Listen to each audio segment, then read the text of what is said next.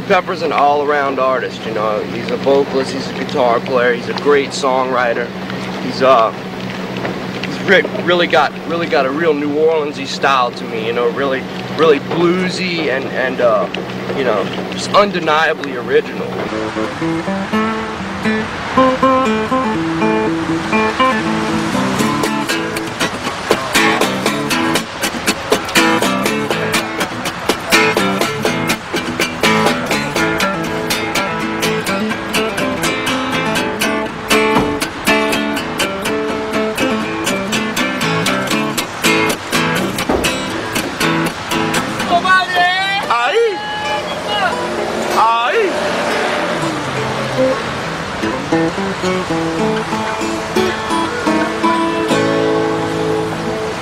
I mean, me and Pepper go way back. I met him a long time ago, and he turned me on to a lot of heavy stuff. You know, a lot of different kind of heavy stuff.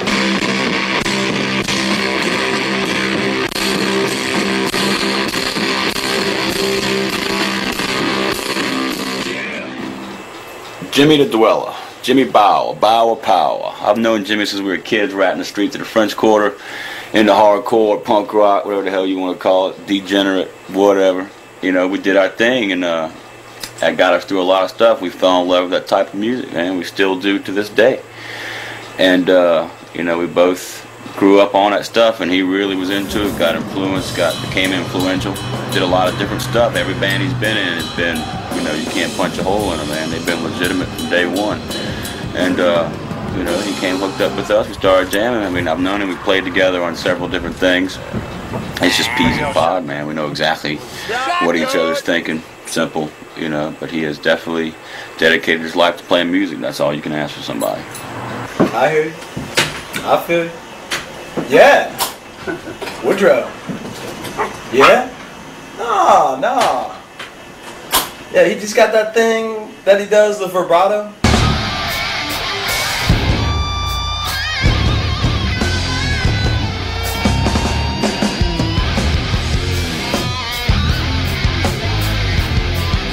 He's got that little wiggle.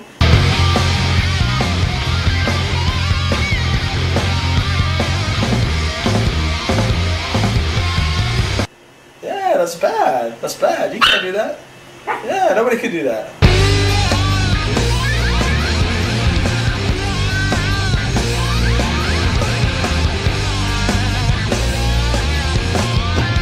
Only Woodrow can do that.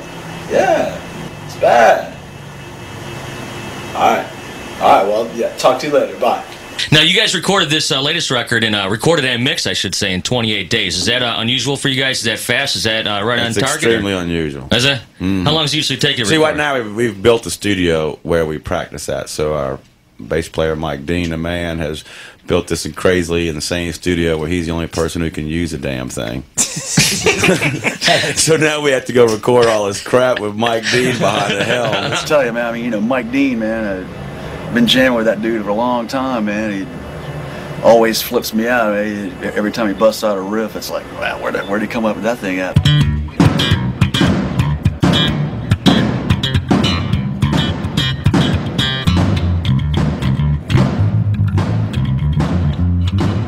To me, man, Mike Dean is like the true musician of the band. You know, he's the guy that he knows what key songs are in and stuff like that. You know, it's like you know, me and Pep will be figuring out a harmony or something like that, and we're like, Mike, man, what key is this thing in, man? And he knows, you know, like a F flat minor sharp or whatever the heck it is, man. So I mean, to me, man, Mike Dean's like the musician of the band. You know, it's kind of like what I don't know. He's a freak though.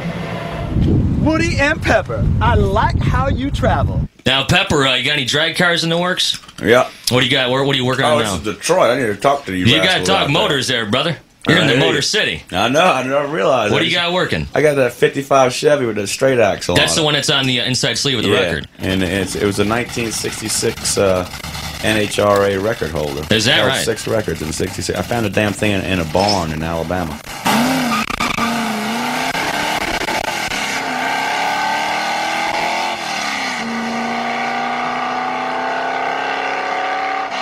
Cause of the elbow, it kind of looks like a piece of home time.